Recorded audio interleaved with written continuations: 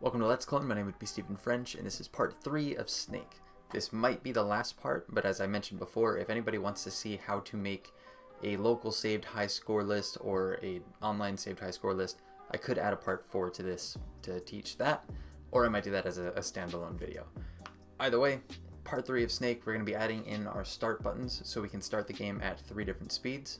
Change this all you want, however you want. And that's pretty much it. To keep not a local to machine storing of the game, the best score so far, but just within your single play time. If you were to reset the game or if you die, I want to retain that high score. We're going to do that today.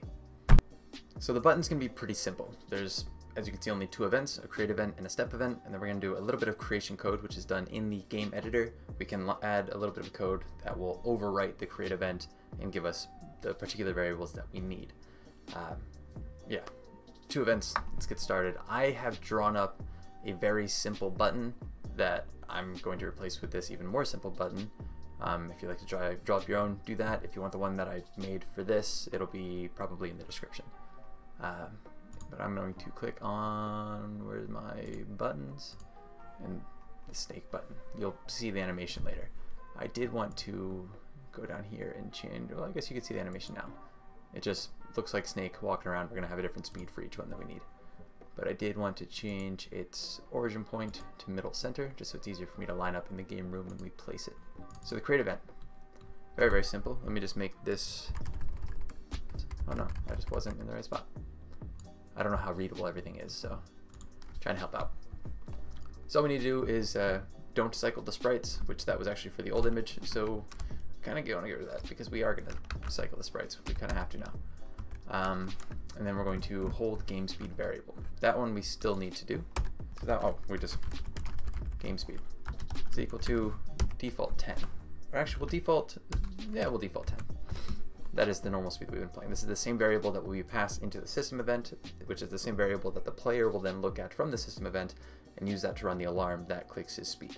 So we're going to be able to set this at the start of the game, and it should work just fine. But that is all we need for that. Now this will be a little bit different because again now I've added a button with animation, so I'm going to get to ignore some of it. That's why we would normally default the sprite to the first image because we're going to cycle through it. We're not going to do that. Image 2 if the mouse is over, we're not going to do that. And the last image if the mouse is pressed, we're not going to do that. But we are going to do, on release, set the speed and change the room. So if we're going to do if, I think I did it as a position meeting, yes. Position meeting at mouse X, mouse, mouse Y, ID or self, ID. So that just means that if the mouse is over that player image, we're actually going to do something. We're going to do a highlight is equal to false. Well, this will make sense in a little bit.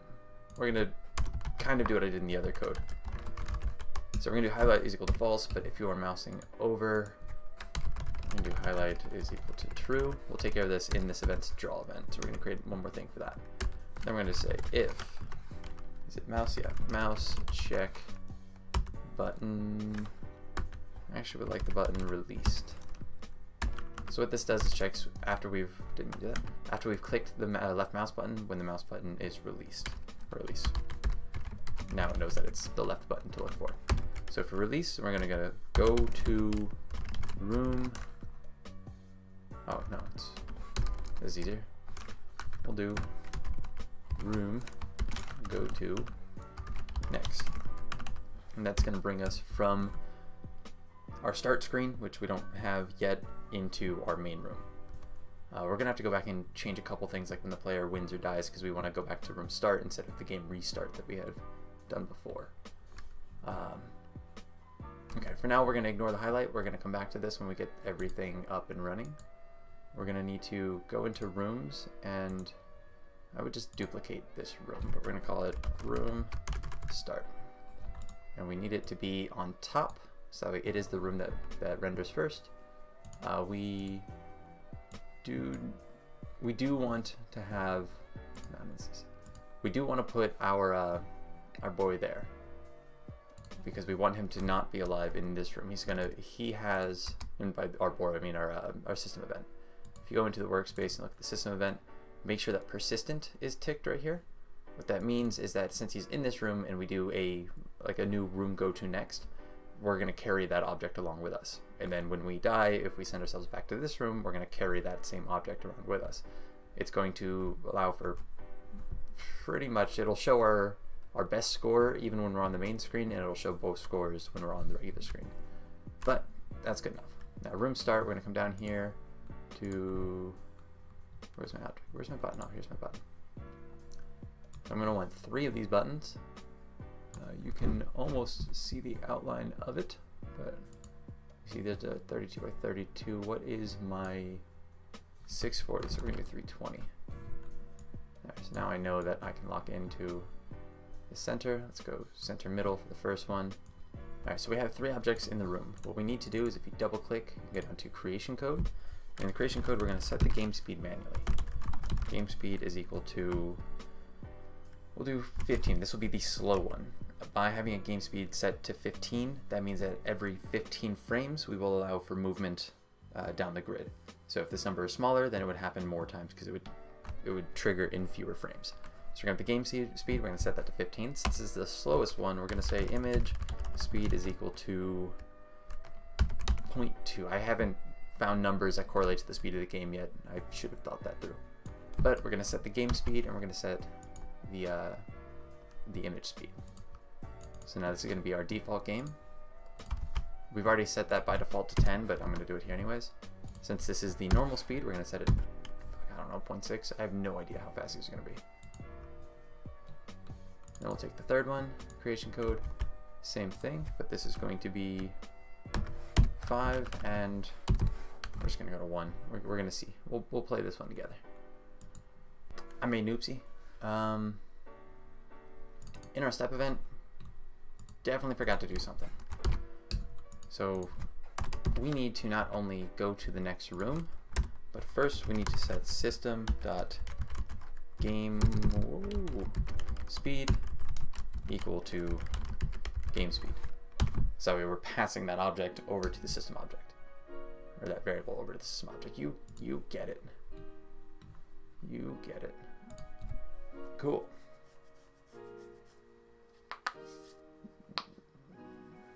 Awesome. Now you could run an alarm to pass to these, so every alarm, every step at that same increment, then it moves by 1 pixel or 1 frame or 1 image index, and that'll look at the same exact speed as the snake. Play around with that if you want. I'm just going to do this for now. We've got fast, medium, and slow. They'll be a little easier to click or a little easier to identify in a second. You bitch. Unable to find any instance of object index 1 named system. Well, that's my room name. I deleted the wrong one. Somehow I ended up deleting the one from main while I was telling you to delete the one from the start. This is all over the place. In the start menu, add your system object. In your main menu, delete that system object. It might have been confusing, my bad. Good, but now we got the 3 different snakes. We can click and there is the medium speed. We can click and there's the fast speed. We can click and there is the slow speed. Now to make the button look a little better, this I'm just kind of doing on a whim. I just wanted to come down into the draw event.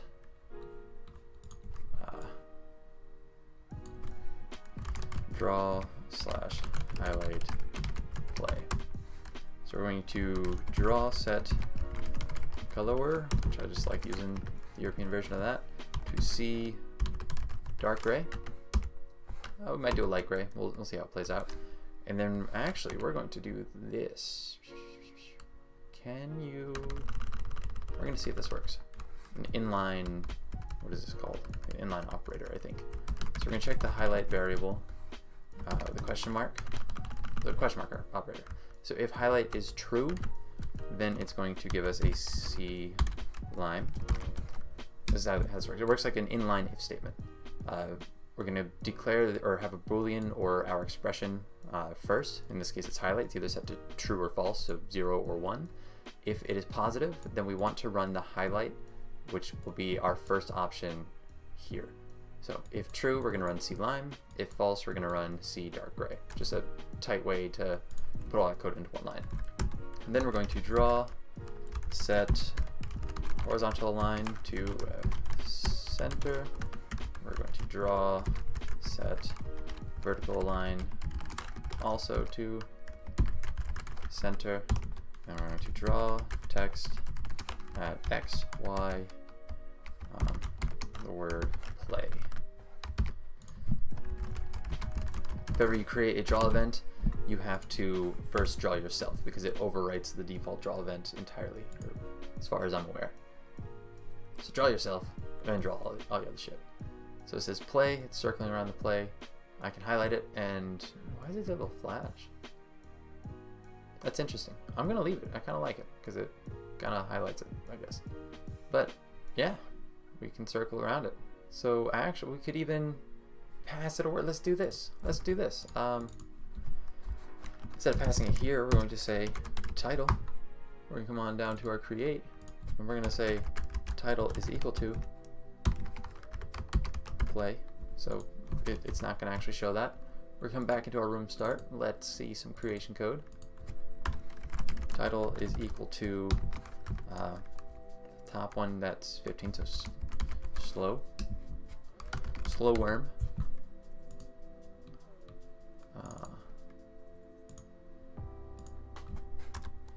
We're gonna have title is equal to normal bug. And our third one is going to be title is equal to speedy snake. And then with the power of voila. Oh shit.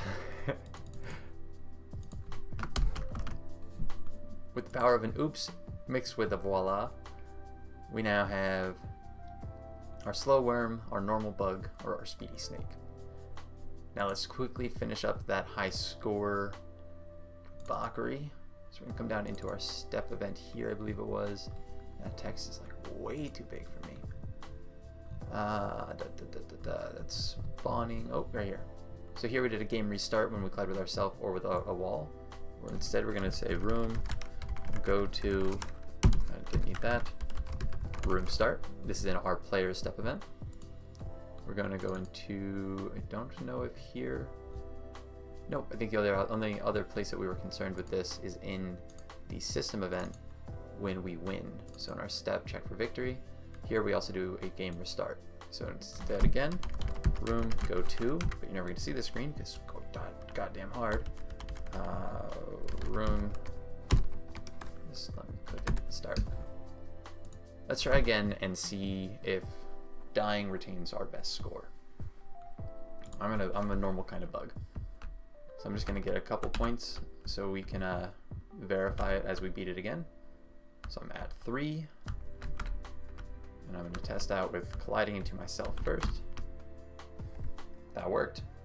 So this was always kind of interesting for me when I did this with the other one. You could see the game in the background. I didn't have these little icons in front of it, so it didn't look as obscure. Now I'm thinking it actually looks pretty bad. But we have a best score of 4. We're going to come into a new game, this one a fast one. See if what happens if we die with the score under it. Still best score of 4. See what happens if we beat it. I have the mouse, whoa, right on the screen, and that always, okay. I was distracted by the mouse. Normal score, what happens if we beat our score of 4? Well, we already know it's gonna work, because, I mean, I didn't edit it out, so it probably worked. Come on. Bang, there we go. You got snake. I'm gonna play to see how far I can get on this one.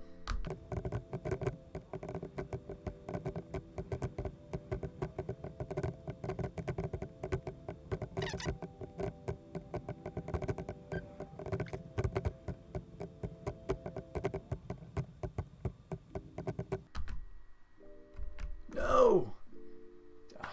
57. Decent run, I guess. I made a couple little changes to the sprites. I filled in the middle, added tile segments to them, and yeah, that's pretty much it. We've got the 3. They move somewhat. It looks kind of like the speeds, at least close enough. You get the point. Of a speedy snake, a regular snake, or nope, speedy snake, a normal bug, and a slow worm. Yeah, that's it. Took a little more time than I was thinking, but that is all of part 3 of Snake. For as far as gameplay and menu goes, Snake is done. Again, let me know if you want to see anything about adding an online or a local leaderboard. I've got Pac-Man in the works. It is almost done being written. I've got some time because I've got these 2 episodes. I still have this and the last episode I still have to release, so I'm going to finish up Pac-Man and start recording some of those before this one even comes out. So yeah, some content should be on schedule. I'm going to try to release Tuesdays and Thursdays afternoon on Eastern time. I usually get home when I'm at my dad's working around like 6 or 7, 5 or 6 sometimes. So I'll probably be releasing around like between 6 and 8 p.m. Eastern Standard Time, Tuesdays and Thursdays, for as long as I can manage it. Thank you so much for being here. Snake is done. Let's Clone is done for now. See you in the next one.